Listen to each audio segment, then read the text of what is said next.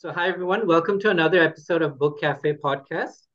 In today's episode, we will be discussing this particular book right here, entitled Allah, God in the Quran by Gabriel Said Reynolds. I had the opportunity to read this book during COVID times, and this was one of, uh, I would say it's probably one of my best reads during those difficult times. And I'm actually really thrilled to have the author himself with us for today's episode.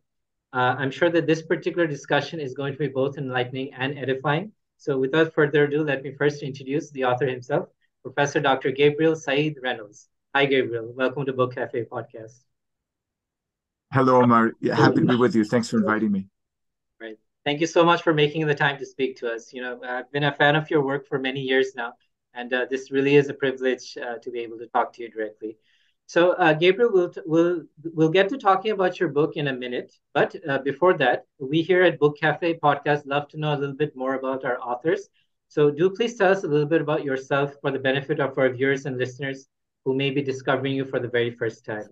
Your educational background, your cultural background, what you do for a living, anything at all that you'd like to share with us. Great. Yeah, thank you so much, Omar. Well, it's not really an exciting story, so I'll try to make it short. I'm from originally the state of Connecticut in the northeastern part of the United States.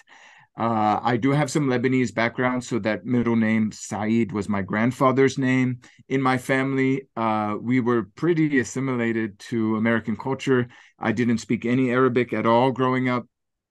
And my grandfather spoke Lebanese dialect. I'm pretty sure, although I don't know absolutely for sure, but I'm pretty sure that he could neither read nor write in Arabic. He just knew the dialect and could speak. We had just vestiges of that Arabic culture that made it to my generation. So food, mostly Lebanese food, a couple of bad words that my mother would say when she was angry with us. And but that was an important part of my intellectual journey because I became interested in the Middle East, just knowing there was this unique part in my background. When I went to Columbia University as an undergraduate in New York City, I started studying Arabic in the classroom, so studying standard Arabic.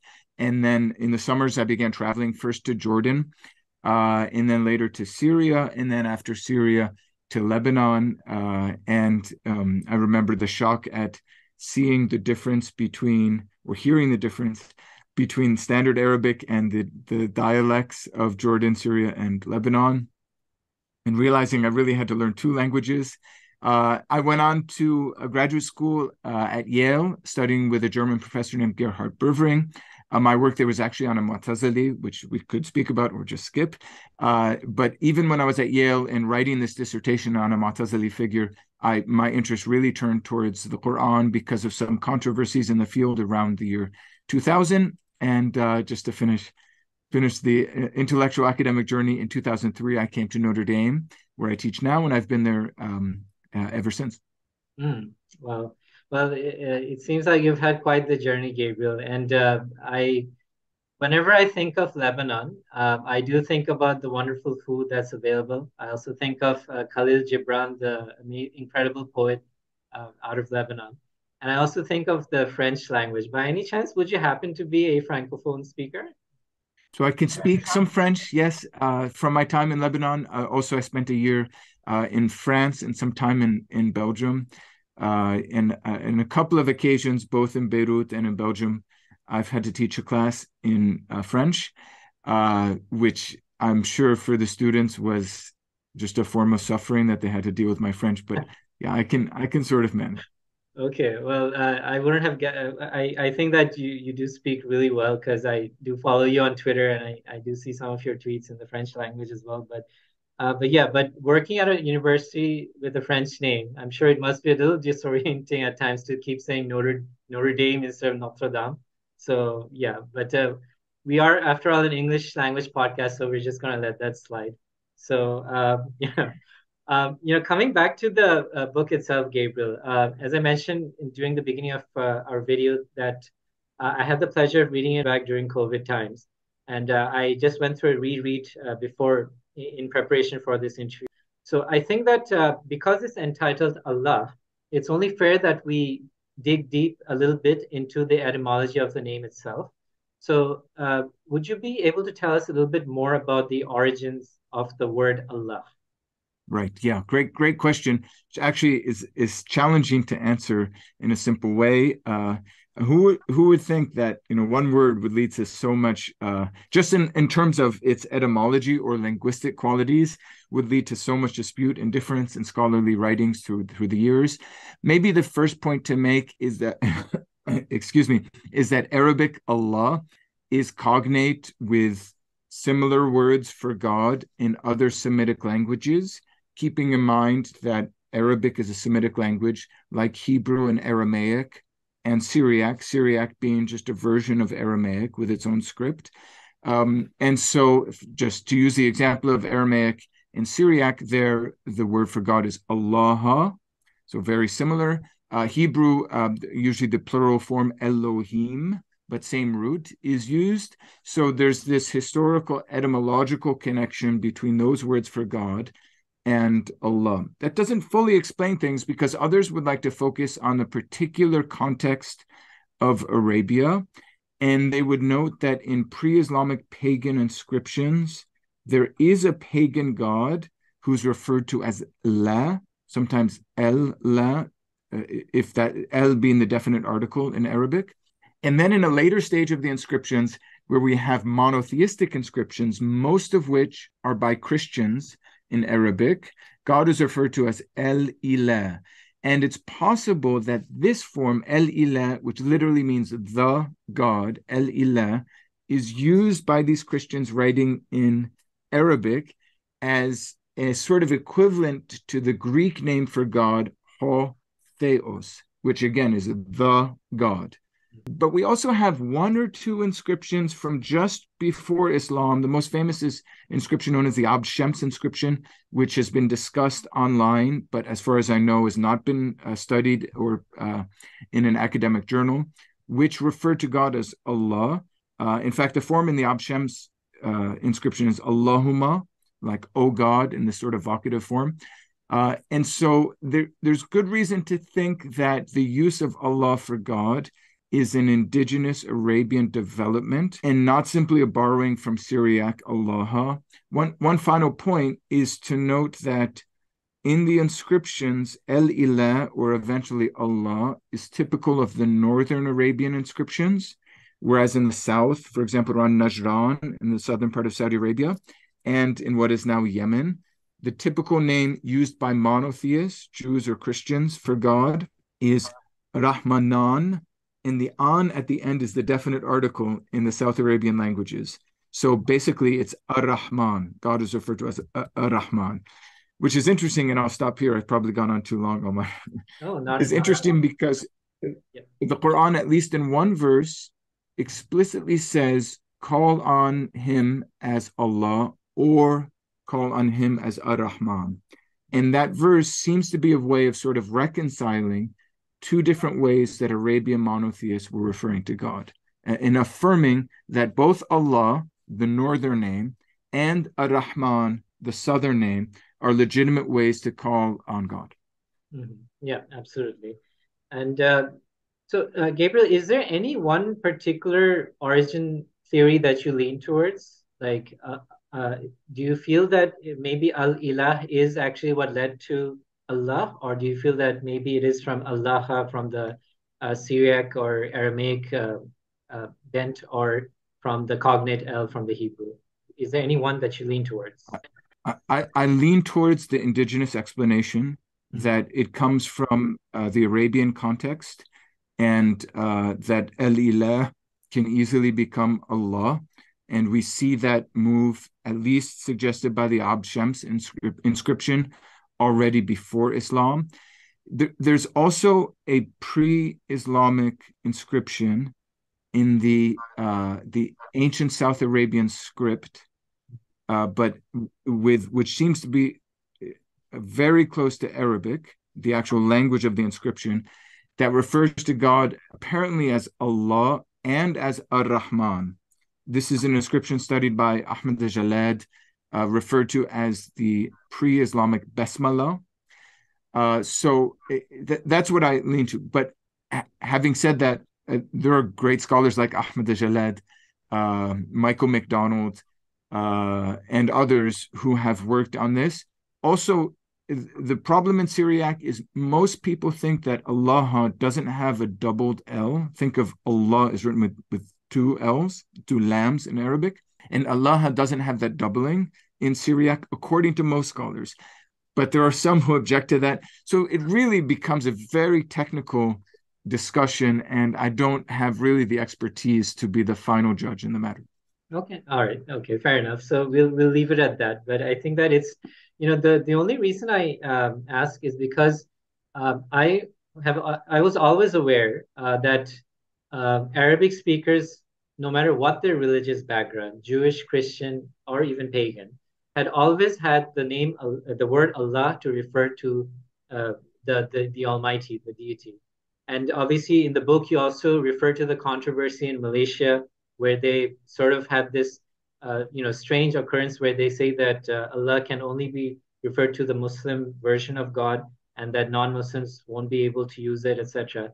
Which I think is quite, silly, if I may put it bluntly, because of the fact that it's probably the non-Arabic speaking Muslims who seem to be the odd one out here, that rather than using the indigenous word for God in their own language, they are importing the Arabic word for God, which is Allah. Wouldn't you agree with that? Yeah. Well, it's a very interesting question. It becomes a theological question. I noticed that in the American Muslim scene, there is a tendency to refer to God generally as Allah, in speaking in English, Yeah. right? So it's Allah does this, Allah does that. Trust in Allah. It's not trust in God. And I think there's a sort of zeal there for some believers to distinguish the God of Islam.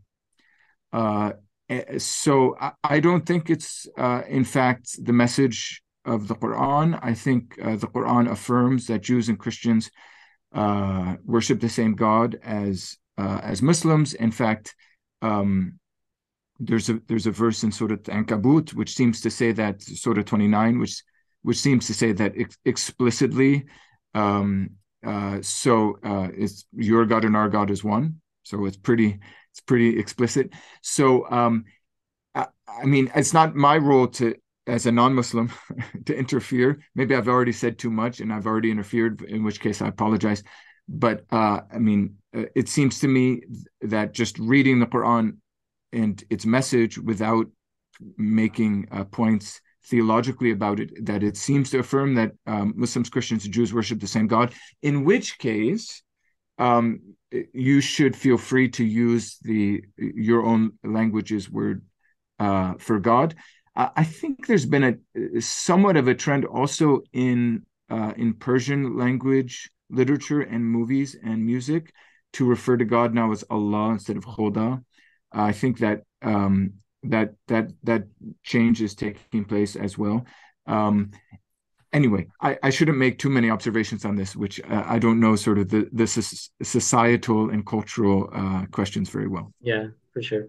Well, fair enough. In fact, I'll make just one last observation, and then we'll move on to the next question, which is in Southern Asia, I mean India, Pakistan, Sri Lanka, Bangladesh, the Persian influence is actually greater than the Arabic influence, because Islam actually came to this part of the world through the Persians.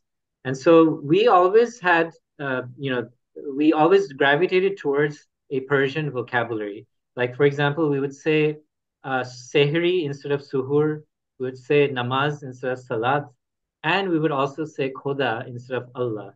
Now, this was like 20, 25 years back. And now recently what I'm seeing is that people are sort of trying to move away from trying to say Khuda Hafiz and then replace it with Allah Hafiz, etc., etc. But like you said, that's probably more of a theological debate. But it's interloping into the language itself, which I feel that is if we have that discussion, we can probably have that discussion another time, and we can go on forever. Yes. But, yeah, very but interesting. yeah.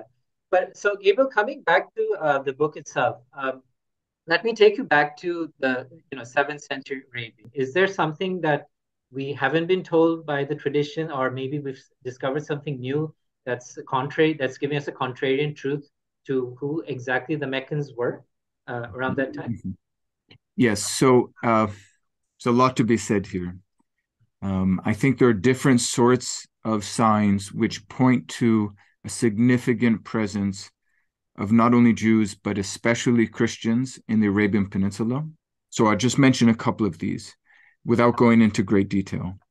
One is the nature of the material in the Qur'an itself, which maybe later we could speak about more. But the Qur'an engages not only with biblical material, but also with Christian stories, such as the stories of the sleepers in the cave, Ashab al-Kahf, and Dhul Qarnayn and others. So there's, and not only that, there seem to be Christian turns of phrase in the Qur'an. Things like the mustard seed or the camel in the eye of the needle are turns of phrase from the New Testament. So again, we could speak more about that, but that seems to suggest or point to a Christian culture where Christian language and stories are in the air. And then if we go outside of the text and look at the inscriptions, what we find is really amazing, almost stunning to people who aren't familiar with the evidence of inscriptions, which is by the 6th century, so the 500s, there are no more pagan inscriptions in the Arabian Peninsula. I mean, as far as people can date things, I'm trusting basically Al-Jallad, who I see as the greatest authority for this. The pagan inscriptions disappear, and in their place are Christian inscriptions. Not a lot. I mean, a few dozen really have been found thus far. But nevertheless, we see a clear transition in the 6th century in the evidence of the inscriptions. And then finally, I would say that the Quran seems to engage not only with ideas or language, but with lived Christian communities. I mean, maybe, I don't know if this is the best example, but think of Surah Al-Ma'idah, verse 83, which says of the Christians, when they hear what has been brought down to the messenger,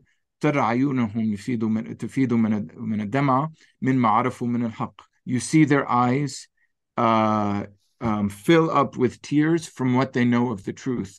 So, I mean, there seems to be an actual engagement with Christians in the place where the Quran is being proclaimed. This is a Medinan surah. There shouldn't be any Christians in Medina. So now, it doesn't fully explain the problem or do away with the mushrikun, because the Quran does refer regularly to alladhina ashraku and to mushrikun, who is usually understood to refer to pagans. And there are some references to possible practices of, such as divining with arrows, or also pagan beliefs, most famously in Surah An-Najm with the 3 goddesses. So there does seem to be something of paganism there. But the question is, I don't think the question is fully resolved, but I think that the presence of monotheists is underestimated, and the presence of pagans in the Quran's environment is overestimated. Well, yeah, that's really interesting, because I think that this is probably kudos to Dr. Ahmed Al-Jallad that the research that he's done seems to be really helping us to reshape the landscape of 7th century Arabia. So I did not know that by the year 500 there weren't any more pagan inscriptions left, and that all of it was monotheistic. So yeah, that's a really interesting point. Now, Gabriel, okay. So if I were to just paint the landscape before moving on to the next question, I mean, we just look at a map and we find that there are Jewish and Christian communities everywhere, right?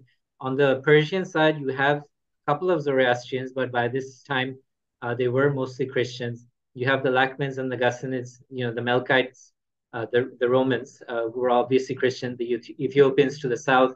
You've got the Egypt Coptic Christians. So Mecca being a pagan island, that does kind of seem like a theory that seems to be, on its last legs. But I'm sure that, at some point in the future, with more evidence from archaeology, we'll be able to probably decisively, answer that question. So yeah, so thank you for that. Moving on to the next question, Gabriel, I wanted to say that I really enjoyed the way in the book how you juxtaposed the Quranic version of God with the biblical version, because this is something that we don't really see a whole lot, at least not in a lot of the books that I've come across, where the portrayal of God in the Hebrew Bible, the Greek New Testament, and the Quran is pretty much put side by side and contrasted. Probably is something that I really enjoyed about the book. If you were to make a comparison between the portrayal of God in the Hebrew Bible, the Greek New Testament, and the Quran, how far off are they from each other, or how similar are they to each other? Yeah, great question. It's a difficult question in part because the Bible, of course, is a library of works. For Jewish believers, what makes the Hebrew Bible coherent is the way that the community has passed down a certain way of reading all these books together. For Christian believers, it's very similar. It's the way the church has brought all of these books together and in the light of the tradition, as Christians see it, passed on from the apostles, learned to read these books together. But from a literary historical perspective, we have many dozens of different books. The Hebrew Bible or Old Testament, as you know, written in Hebrew, the New Testament, as you know, written in Greek. So it's difficult to say, is there just one particular biblical vision of God?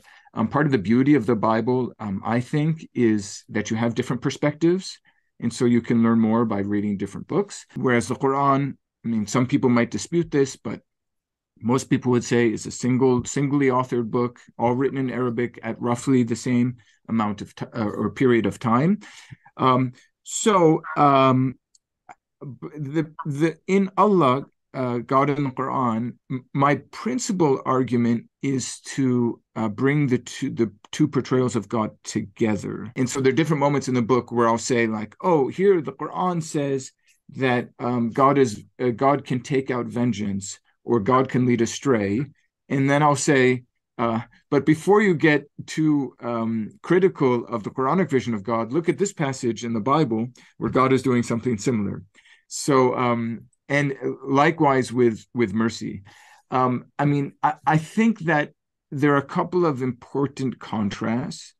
The author of the Quran clearly did not like the idea of certain portrayals of God, for example, God as Father. I mean, that's just noticeable. It's very prominent in both the Old Testament and the New Testament. It's a way both Jews and Christians refer to God. And the Quranic author, of course, for Muslims is God, did not like this idea of God as Father. And a related point, did not like the idea of humans as being created in the image of God.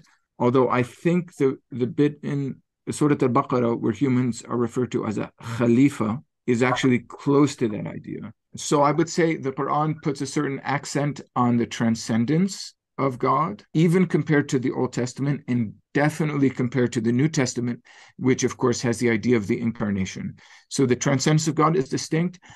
Still, part of the argument of the book is that as I read the Quran, the image of God still has a lot of personality in the Quran. So this is not, as I put it in the book, this is not the God of the philosophers who's not engaging or responding to human action, but this is a personal God who engages with human action, responds to it, grows angry, is pleased, etc. So, those would be a couple of the points of contrast, but the real emphasis on the book are points of agreement. Okay, so more emphasis on the books, on the points of agreement. Okay, fair enough. So, Gabriel, coming to the next question, I just wanted to ask, at the time that the Quran had made its appearance, a lot of scholars are in agreement that there was no Arabic version of the Bible available, right? So, from a critical historical perspective, let's exclude the divine. From a critical historical perspective, where exactly do you feel that the stories that we find in the Quran, where could they have originated from, if there wasn't an Arabic Bible at the time to kind of, as a source material? Yes, that's a great question. Thank you, Omar. I think that the key to answering that question is looking at the nature of the Jewish and Christian stories with which the Quran is engaging.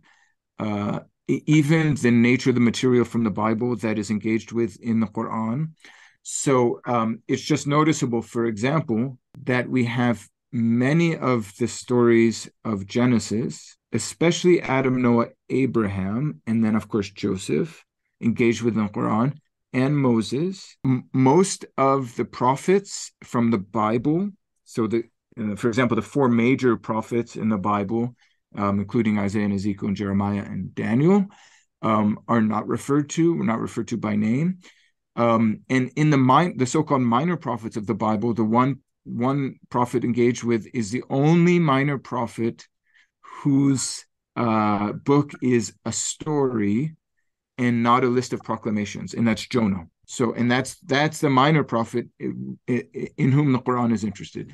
In other words, the Quran seems to be connected with stories that would be important part of Jewish or Christian culture that would have been told in a popular setting. Potentially, that would have been the source of homilies in a Christian context more frequently. And it's no surprise then that we find stories outside of the canon of the Bible, as mentioned earlier, like the Companions of the Cave or the story of Dhul Qarnayn, also finding their way, or at least the Quran engages with them. I think we're speaking about principally an oral transmission. One last thing, and then I'll stop talking about all of this. The study of Syriac homilies and the Quran is a really rich field of inquiry. This does not mean the Quran was written in Syriac, or that I'm arguing that the Quran is a Syriac homily. Not at all.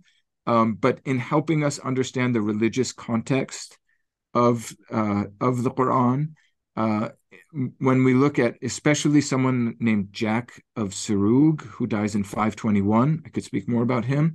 But many of his homilies are sorts of commentaries on scripture from a Christian point of view. And the connection between those homilies and the Quran is very interesting. I'll just leave it at that.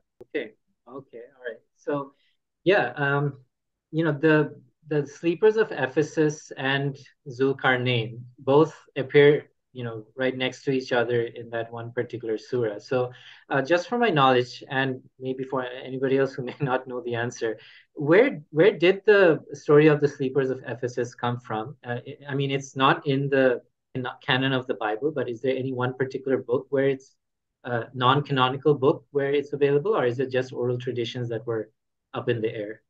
Yeah, this one we know of from a written documentary source. Boy, we could have a whole session just on the sleepers of the Ephesus and the Quran's interest in this story. So as you note, in the Christian context in the Middle East, probably beginning in the 5th century, but I believe our earliest version of it comes from the 6th century and is from the scholar I just mentioned, the Syriac scholar Jacob of Sarug, who wrote a homily on a story which is known as the seven sleepers, or the seven sleepers of Ephesus, or the sleepers of Ephesus. It was a very popular story that has a rich manuscript tradition in Syriac, and had all sorts of echoes in the Christian world, as it did eventually in the Islamic world as well.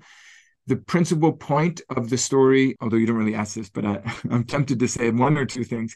The principal point of the story is that not only the soul is eternal, but also the body will be resurrected or raised. And this was a debate that had gone on, as it would go on also in certain Islamic circles, that had gone on in certain Christian circles in late antiquity. There are certain groups of Christians associated with the early church father Origen, who apparently, at least according to their enemies, denied the resurrection of the body. And the story is meant to respond to them. I could say more about the Christian story, but yeah, its most popular form is from Jacob of Sarug. One really interesting thing about the story is that we have different variations of how many sleepers, how many companions, ashab, there were in the Christian context. Some say 7, some say 8, even though the famous one is 7. And then we see the Quran is actually concerned not only with the story, but with debates about the story. Because at the end of the passage on the sleepers, it says, oh, don't argue. Some say this, some say that. Don't argue about how many companions there were. Mm-hmm. Absolutely. And and you said that quite succinctly. Yeah, the Quran does say, don't argue about the number of sleepers that there were. And just once again, for my knowledge, Gabriel, can you tell us if was the dog mentioned as well in that original story of John's? in the I mean, So great. So the dog is not mentioned in Jacob's version of the sleepers account. He speaks of a watcher. The Syriac word will come to me before the end of our session, probably, hopefully. But he speaks of a watcher, which seems to be an allusion to an angel. But keep this in mind. The language that Jacob uses to speak about the sleepers and their enemy is all wrapped up in metaphorical language around shepherding and guarding sheep. So the young men, the sleepers, are referred to as sheep. Christ is referred to as the good shepherd, and the enemy, who's the pagan king, is referred to as a wolf. And then we find the word watcher. And so it seems like an obvious next step to interpret the watcher who's guarding the sheep from the wolf as a dog. Well, thank you for that. And I'll digress a little bit, and I'll tell you why I asked about the dog. The reason being that, unfortunately, in a lot of Muslim communities, and Bangladesh is no exception, there is this notion that dogs are basically unholy, and so you shouldn't have dogs in the house or as pets, etc. So the sleepers of the cave and the dog is always my go-to story whenever I want to give a counter argument to people, because my wife and I were part of a lot of animal welfare associations. So we try our best to try and change the negative perception about dogs, and say to people that, you know what, if God Almighty Himself, as per what you believe, felt that the dogs were unholy, He probably wouldn't have tried mentioning it in the first place in the Quran. Because if this wasn't in the original story of the sleepers of Ephesus, why have it in the Quran in the first place? It doesn't serve any purpose except to say that, there is something very positive about the dog. But yeah, I just thought I just wanted to share that. So, yes, thank you. So Gabriel, moving on, the next question that I have for you is actually not a question of my own, but it comes from somebody else, a very prominent Islamic scholar based in Toronto, Ontario, Canada, and his name is Dr. Shabir Ally. He is the president of the Islamic Information Dawah Center in Toronto, Canada. And when he heard that I was going to interview you for today's episode, he did have a question that he hoped that I would be able to tell you. And he is, by the way, a big fan of your work. So I'm just going to read out the question that he gave me. Dr. Shabir Ally asks, ask Dr. Reynolds for more clarity on what he thinks to be the Quranic view towards the Bible. Does the Quran endorse the Bible as it was in the time of the Prophet, or does the Quran regard the Bible as something that needs corrective? And he also says to make reference to your article in the book, The Quran's Reformation of Judaism and Christianity by Dr. Holger Zelantine. So in other words, I believe that what Dr. Shabir Ally is asking is whether the Quran is going with the misinterpretation of Scripture or the physical distortion of Scripture, by the Judeo-Christian communities. So yeah, it's a question which I hope that you can help to shed some light on. Thank you. I have seen Dr. Ally in different talks, and extremely intelligent. So I'm grateful for the question. I would say, in a word, I think the Quran itself, although keeping in mind Islamic theology is not only about the Quran, it's more complicated than that, but the Quran itself does not affirm the physical distortion or corruption of Scripture. I would say a couple of things about this. First, the famous word tahrif, generally rendered corruption or falsification. It appears, as far as I know, only in the verbal form in the Quran, in the phrase yuharifuna kalima an mawadi'ahi. So in a couple of different places. And I think a careful examination of that phrase, yuharifuna al-kalima an mawadi'ahi, the mawadi' is important because that means subjects or topics. So the accusation is they do tahrif of al-kalima, of the words, from their topics. Potentially mawadi' could mean places. That makes it a little more complicated, but I understand it to mean topics. And so I I don't see that as an accusation of physical distortion. I think other vocabulary in the Quran that is often cited to affirm physical distortion or corruption is actually ambiguous. So when the Quran uses, for example, baddala, or speaks of hiding or twisting tongues, some of the ones that come initially to mind, or ويل للذين يكتبون الكتاب عن يديهم ثم يقولون هذا من عند الله. I might have gotten a word or two wrong there. فويل لهم مما كتبت أيديهم وويل لهم مما يكسبون, something like that verse. So woe to those who write with their the book with their hands and then say this is from God. So all of those things together, I think, bespeak or reflect an accusation that Jews and Christians, but careful examination shows it's usually Jews, are poor stewards or caretakers of revelation. Finally, I would note that the Quran, in more than one place, but maybe the easiest place to point to is in Surah Yunus, seems to affirm that the book that the Christians and Jews are reading is a source of reference. When it says, فَإِن كُنْتَ فِي شَكٍّ مِّمَّا أَنزَلْنَا عَلَيْكَ فَاسْأَلُونَ الَّذِينَ يَقْرُؤُونَ الْكِتَابَ مِن قَبْلِكَ, something like that. Again, I might have missed a word there. I apologize if I did. But it's the basic message of this verse in Surah Yunus, Surah 10, is if you are in doubt about what we revealed to you, then ask those who were reading the book before you. So the reference to the book being read already in the Jews and Christians as a source of reference seems to suggest a possibility that the book is still valid. The reference to the Christians as Ahl al-Injil in Surah Al-Ma'idah also seems to confirm that maybe the Injil is still valid. Now, this doesn't mean that I'm saying the Quran is supporting Christian and Jewish doctrine or teaching. I think the Quran has very clear polemics against Christian especially, but also Jewish teaching. But that's my reading of the Quran. Again, it's not my business to decide things, and it's an important thing to keep in mind that Islamic theology, like Jewish and Christian theology, is not only about the scripture. Islamic theology develops through natural theology for rational reflection on the truths that are around us in nature and in the human person, through the hadith, through the community, and other factors.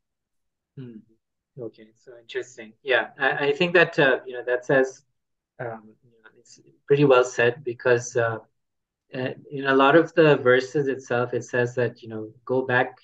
You have nothing to stand by if you don't stand by the Torah and the Gospel. So obviously, the Quran is obviously endorsing the scripture as it was at the time. So yeah, I think that really puts to bed that particular argument. So Gabriel, coming back to the entire raison d'etre of the book, if I may say so, you have the theological tension that you talk about in the book, that Allah is a God of both mercy and vengeance. You've alluded to the fact that a lot of it can be based on this portrayal of God in the Quran being a God of both mercy and vengeance can be attributed to the names of God as well as the actions of God. So if I were to ask you that, to what extent have you based this perception on the names and to what extent is it based on the actions of God? What would be your answer to that particular question? Yes, thank you. Thank you. Great question. Yeah, first, just in terms of the tension in the portrayal of God, this is sort of the heart of the book that I wrote. I think it's intentional. There are different scholars, maybe most famously Dawood Rahbar, but also Fazlur Rahman. These are scholars writing in English who have tried to undo that tension. But I think it's sort of woven into the tapestry of the Quranic message. I think that tension is part of an intentional, thoughtful way of motivating the audience towards a disposition of fear of God, fear and love of God. So, I mean, you have many, obviously, messages about God's mercy, not only mercy, but kindness, forgiving nature, to Web, the one who turns towards humans. But then you have many messages in the Quran about God as Dhu Intiqam or Muntaqim, vengeful, Sari al-Hisab, quick to judge, references to God leading people astray. For me, at least in the book, I focus more on the descriptions of God's actions. I think it's very interesting that God has said not only to guide and lead astray, but God is capable of doing, for example, tezyin, which is something like adornment, of making evil actions seem good to the unbelievers. And even in the language used for God on the day of resurrection, towards those who have been condemned, tell us that there is this vengeful aspect with God. And then at the same time, we have descriptions of God sending prophets, planting signs in nature, in the natural world, in the rain, in the food, in the human faculties of sight, hearing, and thinking, which all can lead us back to God and therefore to salvation. So it's just very rich descriptions of God, both on the vengeful side and on the merciful side. And I think all of that is a thoughtful way of motivating the audience towards fear and love of God. So, I mean, that's basically my answer. All right. Okay. So, Gabriel, I want to go back to the discussion with regards to the sleepers of Ephesus and Dhul Qarnayn. So we did talk about the sleepers of Ephesus, but we have to touch a little bit upon Dhul Qarnayn. There are a lot of theories going around with regards to who was the real Dhul Qarnayn. I remember that Abdullah Yusuf Ali, in his translation of the Quran, he had a huge commentary that he feels that it may have been Alexander the Great. The great Indian Muslim scholar Abul Kalam Azad feels that it might have been Cyrus the Great. And then there was one other prominent Islamic cleric named Dr. Yasir Qadi who feels that it may have been Darius the Great. So a lot of great people. Is there any one particular theory that you lean towards? I personally seem to go with Cyrus the Great because he was a figure that was known to the Jews of Medina, and he obviously has a very prominent place in the Hebrew Bible. But what is your opinion on who could have been the historical Dhul Qarnayn? Yes. So my opinion is certainly that it's Alexander.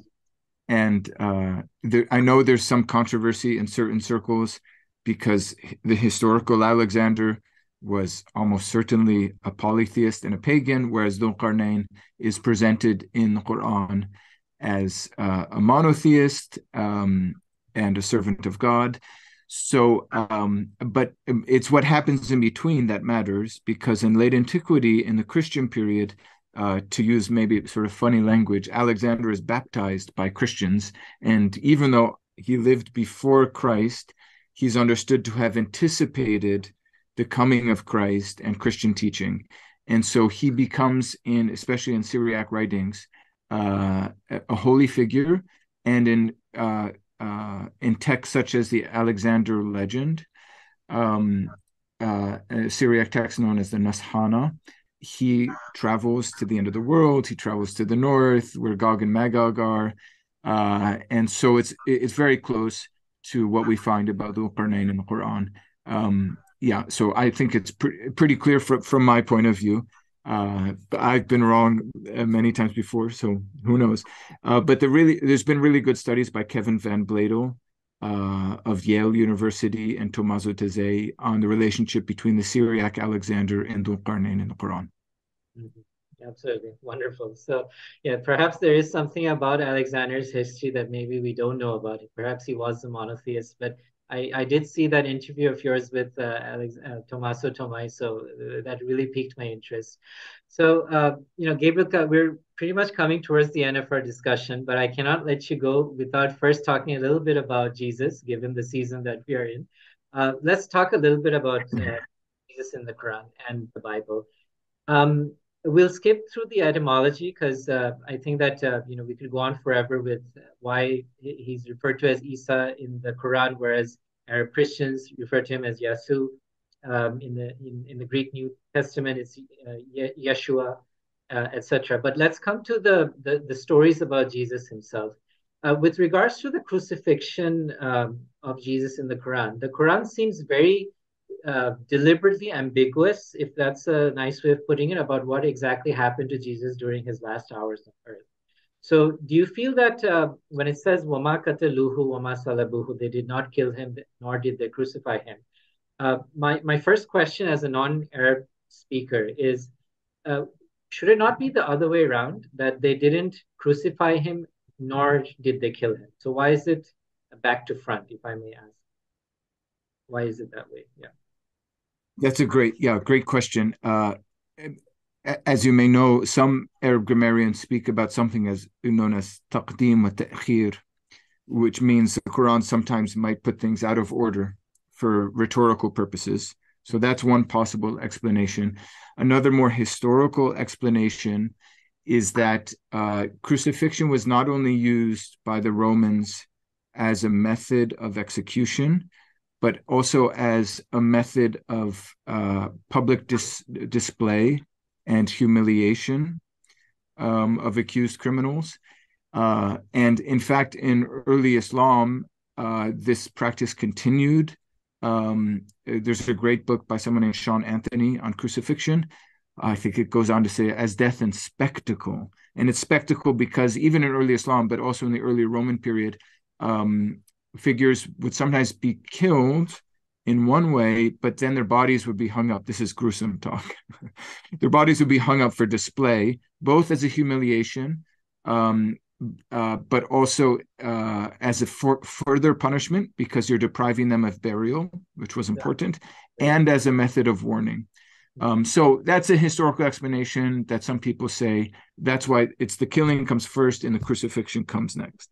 Okay, so in other words, so crucifixion wasn't actually a way to put people to death. It was kind of like a torture, and as a deterrent, to deter people from. Yeah, but not a torture, according to this explanation, this historical explanation. It was for spectacle. It was just a way. I mean, these are horrible things to talk about, but you know how people might behead someone and then after they've beheaded them, put their head on a stake, as a warning and a humiliation. So yeah. Mm-hmm. Yeah, understood. Yeah, well, I think that really explains it very well, because and that was always something on my mind, which I really am glad that you answered that really well. So, Gabriel, we're almost towards the end of our hour here, but because we are, after all, a podcast about books, I do have to ask you one last thing with regards to books. If you could, pick a book that you feel that every, let's say young person should read at least once in their lifetime, what book would you recommend? That's a tough one, Omar. That's the toughest question so far.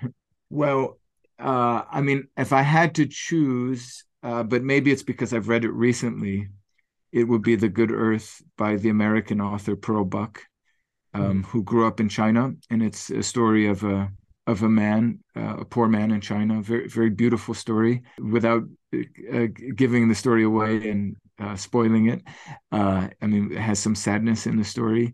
But very touching. I mean, the sort of book that I think leaves you thinking afterwards, which I think is a quality of good literature. Can I mention another book? A couple more? Yeah, sure. Please go ahead. Yeah. But very briefly. So not so much for young people, definitely for adult readership. But a book that really touched me, two books that really touched me that I wrote about. People can find it somewhere online on some Notre Dame website if they're interested.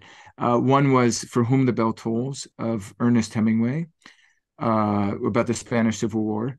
And then there's an Arabic book translated into English as Baghdad Eucharist. In the Arabic version, if your viewers can find it and would like to read in Arabic, the title is Ya Maryam, and the author is Sinan Antoun, an Iraqi.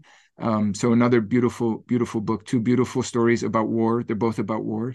I've written something somewhere. I don't know where the website is, but if you're ambitious and you want to start Googling, you can find my reflection on the connection between those two books. Wow. Well, that sounds great. So I'm definitely going to put that on my reading list. And I do hope that whoever is watching and listening to this podcast does the same. So yeah, thank you so much for that. Now, do you happen to have a favorite book from the Bible that you enjoy reading, or that you find a lot of solace in, for example? Any one particular book from the Bible that you particularly like? Oh, that's another difficult one. I would say from the Old Testament, the Psalms are very beautiful. Yeah, so I would encourage, even if you're not a Christian or a Jew, reading the Psalms, even as devotional literature, can be very beautiful. And from the New Testament, I mean, of the Gospels, just in terms of reading enjoyment, probably Luke's Gospel I find the most interesting. Has the nativity story, has a number of parables we find only in Luke, and then it's continued by Acts of the Apostles is sometimes spoken of as the Gospel of the Church, or the fifth Gospel, because it tells the story of the early church. So interesting reading. Well, thank you so much for sharing that. So, Gabriel, we are right at the cusp of ending this episode. But before we really let you go, do please tell us if there's any new writing project that you're working on. Is there any book that's coming out that your fans and readers can expect to see very soon? Thank you. So it won't be very soon, but I am in about halfway through a book on Christianity in the Qur'an that deals with some of the historical issues in regard to pre-Islamic Arabia and the presence of Christians there. But also, without giving too much away, thinks with the Qur'an about its engagement with Christian theology, not only in the passages that explicitly address Christianity, but also in the formulation of its own theology. Things in life are very often in relationship. So, the way I speak in this interview is a response to your questions and the way you've worded things. So I asked a question, how does Christianity affect, or how does the Quran thoughtfully engage with Christianity in the way it articulates its own distinct theology? So that's about halfway through, so it'll be a while before it comes out. Probably titled Christianity and the Quran. Okay, so Gabriel, you started a YouTube channel last year, and I have to say that it's probably one of the best channels that I've come across, because not only are you a scholar yourself, but you're also interviewing other scholars as well. Would you like to tell our viewers and listeners who probably aren't familiar with the channel what it's about, and would you like to put in a plug for that so that we can get some more viewers? Thank you. That's very gracious of you. Thank you. Yes, the channel is called Exploring the Quran and the Bible. I would say about 90% of the interviews thus far are with Quran scholars, but a diverse range of Quran scholars that cover things from the Quran as literature to ancient inscriptions to the manuscript evidence for the Quran. So lots of interesting stuff there. I'm trying to get some more Bible stuff up there. There's been a couple, and one I've just recorded, not yet released, on the theory of Q, the document that supposedly lies behind the Gospels of Matthew and Luke. I work on the Quran, as you know, personally, so it's just natural I have more Quran folks. But so it's been really fun, and I'm glad to be on your channel as well, and look forward to great things from it. Okay, that's awesome. Yeah, well, I like you said, I highly recommend the channel because I've had so much fun watching it over the last couple of years. So yeah, kudos to you for starting it in the first place, and I do hope that it continues to go strongly. Now, just one last question. You are, of course, the founding member of IQSA, the International Quranic Studies Association. Can you tell us just a little bit about what IQSA is about, and who are some of the other founders that you co-founded it with, etc.? And Sure, yeah. The International Quranic Studies Association is the first, the study of the Quran. It publishes books, has a journal, the Journal of the International Quranic Studies Association, or JIQSA, and has meetings and resources online on its website. Membership is really inexpensive, and it's an international community, diverse international community. Everyone who's interested in serious scholarship on the Quran is most welcome. I don't have to be a professor. Anyone is welcome to be part of the community. It's a very friendly community. I worked on it in the beginning together with Imran al-Badawi, who's a professor at the University of Houston. The current executive director is Haytham Sidki, who people might know is a scholar of Quranic manuscripts. And yeah, a terrific community. Our most recent meeting was in Italy, but we've met also in Indonesia and Morocco and Tunisia and in different places in the United States. okay, excellent. So yeah, it definitely seems like something that everybody should be checking out. So yeah. So Gabriel, we are probably gone over time, so I do want to be respectful of your busy schedule. So once again, thank you so much for joining us today on Book Cafe podcast. And to our viewers and listeners, the book once again is Allah, God in the Quran. I highly recommend it. Go out and buy it. I in fact have two versions of it. One is the ebook, and I loved it so much that I had my brother send this to me all the way from California. So yeah, just go ahead and read this. It's a really fantastic book written by a fantastic scholar. So, Professor Dr. Gabriel Said Reynolds, thank you once again for being with us. I hope to have a chance to talk to you again soon. And I wish you and your family all the very best. Merry Christmas and very Happy New Year. Thank you so much, Omar. The pleasure's been mine, and very best wishes to you and yours as well.